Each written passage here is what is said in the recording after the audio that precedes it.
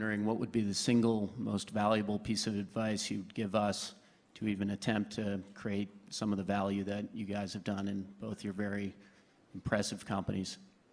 People say you have to have a lot of passion for what you're doing, and it's totally true. And the reason is because it's so hard that if you don't, any rational person would give up. It's really hard, and you have to do it over a sustained period of time. So if you don't love it, if you're not having fun doing it and you don't really love it, you're going to give up. And that's what happens to most people, actually. If you really look at the ones that ended up being successful, unquote, in the eyes of society and the ones that didn't, oftentimes it's the ones that are successful loved what they did so they could persevere when it got really tough. And the ones that didn't love it quit because they're sane, right? Who would want to put up with this stuff if you don't love it? So it's a lot of hard work, and it's a lot of worrying constantly.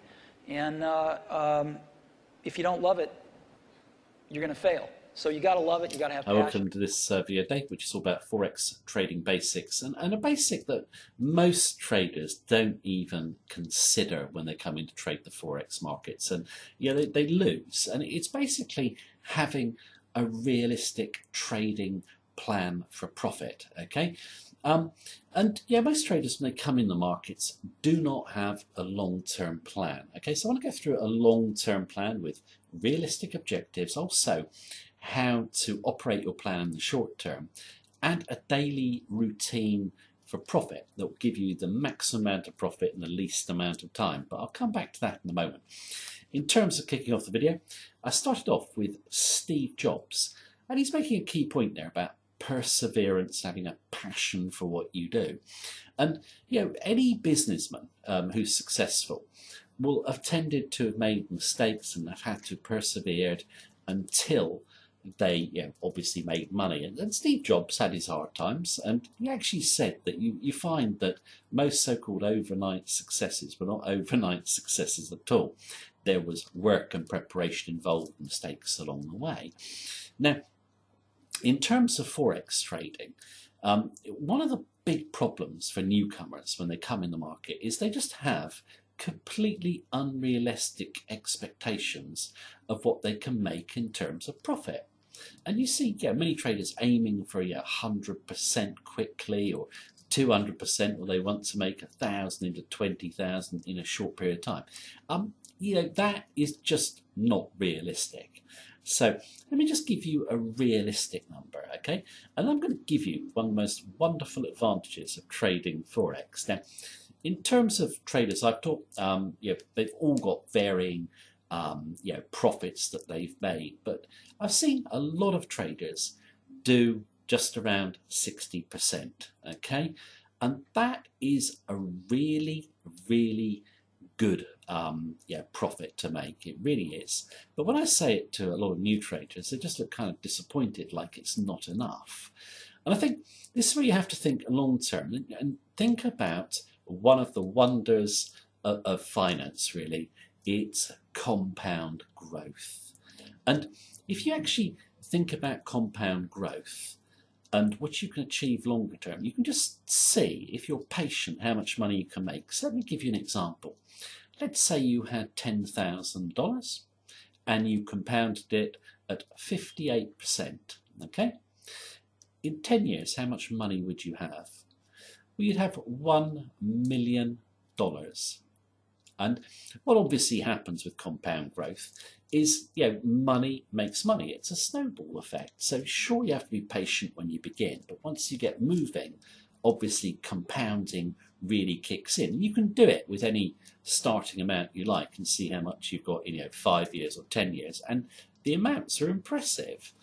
Now, in terms of compound growth, once you start making more money, okay, great advantage of Forex is you don't have to spend any more money. Other businesses do. They have to increase overheads or take on more staff. More effort has to be made. That isn't true in Forex trading. You don't have to make any more effort trading a $1,000 account than you do trading 50 or 100,000. The effort should be exactly the same.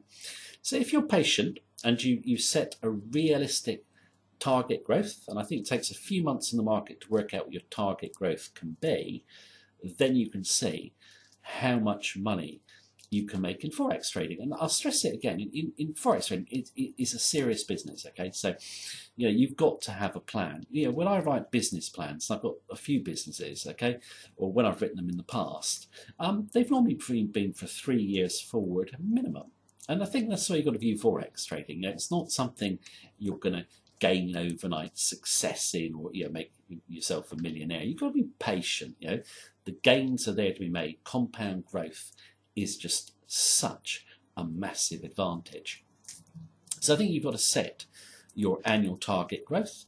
And obviously I'm not going to talk about having a strategy in this video. I'm just talking about the planning side. I'm assuming that you've got a strategy already with a trading edge that you're confident in. Okay, if you haven't, we've got plenty of videos on strategies you can look at. But what I want to do next is, obviously we've got a long-term plan, okay, where we work out how much we're going to make per annum. But you've got to stay focused on it, and basically you've got to make sure that you do not deviate from your plan. Now, just before I discuss this, and also the daily routine for profit, which I think is highly effective, I just want to show a short clip of Will Smith. There's something in this clip that he says, I think, is very, very significant. It's only about a minute long, so just take a quick look at it, sorry, and then I'll be back in a moment.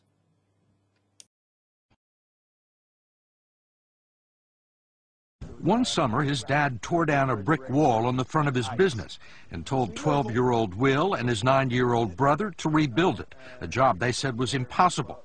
It took them 1.5 years, but they did it. And he said, now don't you ever tell me it's something that you can't do. You don't try to build a wall. You don't set out to build a wall. You don't say, I'm going to build the biggest, baddest, greatest wall that's ever been built. You don't start there. You say, I'm going to lay this brick as perfectly as a brick can be laid. And you do that every single day. And soon you have a wall. And soon you have a wall. Welcome back after that short clip there of Will Smith, obviously reinforcing the idea of a long-term objective and having the perseverance to go for it. But I think the significant quote in there for Forex traders is, you lay each brick as perfectly as a brick could be laid. So you just focus on that brick. Now, why is that important in Forex trading? Well, I think most Forex traders have a problem with maintaining focus on their long-term objective if it's too far away. Now, I've just earlier on said about annual gains. I mentioned 60% aiming for that per annum.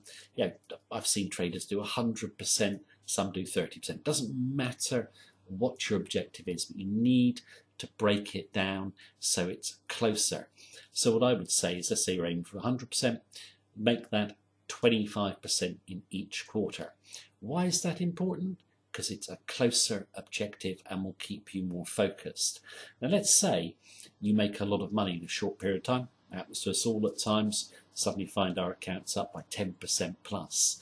Now, if you're not working to, let's say, a short-term objective of 25% in a quarter, you might be tempted to try and speed up your gains by holding on too long or gearing up. If you're aiming for 25%, you would probably take it. It only leaves you then 15% to make. So you're getting closer to that objective. It keeps you much more focused if you do that. And I think, traders do have a problem maintaining focus in Forex trading over the long term without dropping their guard. And I think that is a simple way of doing it, just making that objective closer. Now, in terms of actually executing your Forex trading strategy, i.e. your plan daily, I think you actually have to have a consistent daily routine. It should be done at a specific time of day. You should do it when you are relaxed, where it's a quiet area that you're in, no distractions. And I think the time period should be about half an hour to an hour, depending on how many pairs you look at. That's it. Now, in terms of pairs, I want to just go on to how many pairs you should look at. I think the easiest way to increase your profit potential in Forex trading is to just look at more pairs. A lot of traders look at the yen, maybe the euro and the pound and Aussie dollar, that's it. I would look at 20 pairs a day minimum, probably 30 on most days. Now that actually doesn't take very long. Okay, if you've got a simple strategy and you're confident in it, then basically you should be able to look at that chart and decide within seconds what you want to do with it. If you don't see anything to do with it, there's nothing to be done for you. You know, a lot of traders want to think about it. You know, there's nothing to think about. You don't see anything on the chart, you move on to the next one. If you study a lot of pairs, then basically you're going to increase your profit potential. And I think if you look at Forex as a business, there's a rule that you also want to keep in mind, which is the 80-20 rule.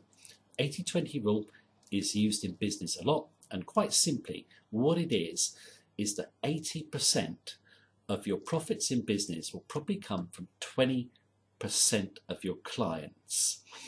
Now, what this is teaching you in Forex trading is to concentrate only on high odds setups. Pass by any setups that do not really look good, okay? Because what you're doing, if you focus on the small amount of trades, okay, you will increase your profit potential. There is no correlation between how much you trade and how much you make in Forex trading. You can make triple-digit annual gains. I've seen people doing it, trading, 4 to 10 times a month, and I've seen lots of traders do this. So don't focus on trading too much and forcing trades. Keep that business principle in mind, the 80-20 rule, the Pareto principle. Got another video on it, so if you want more details, you can look it up. Now, in terms of your daily routine, I've said you should do it once a day. Should only really take you an hour max, that's it. The weekend, I would recommend another hour studying the weekly charts and comparing them with the daily charts. So that's your daily routine. I don't think in the day there's any need whatsoever to look at prices, and I think you should avoid it, because if you look at prices too often, it'll distract you from your plan. You should put most of your orders in advance, okay? Not as impulse decisions. So, if you want to look at prices, maybe 3 times a day max would be my view. Just do not sit in front of a quote screen. It really will put you off and bring your emotions into trading. So I think, if you've got an hour a day, then, that is all you need to basically execute your trading plan. Now, what I would say is, Forex trading is, as I've said before, it's a boring, lonely business, and you need to stay motivated. And I would recommend that at least each week you read some motivational articles from the great traders or books on trading psychology, just to keep you focused on your long-term objective. I think the more you read about the great traders, the more you realise it is a game of perseverance, it is a game of discipline, and many of the great traders had huge setbacks. Many wiped themselves out a few times before they made consistent gains, and it just keeps you motivated. And I think you've got to visualize forward, what you'll have in a few years' time if you stick to your plan. Sure, Forex trading is boring, but when you actually think about it, there is no other business that could probably offer you the fantastic rewards that Forex trading can give you in such a short space of time. Now, I'm a great believer in simplicity, as everyone knows. Only a simple strategy is needed, but you do need that mental focus and that discipline and perseverance to carry on with your plan. And Steve Jobs actually said that probably half the difference between the entrepreneurs that make it and the ones that don't is just the trait of perseverance. And actually, talking about Steve Jobs, I really like the guy, and I've read a lot about him, and he was just one of those guys that really focused on simplicity, and sticking to his plan and basically stripping everything down and staying focused. I'm just going to finish off with a great quote from Steve Jobs. So thank you for watching me as per usual. Take care. Have a good day.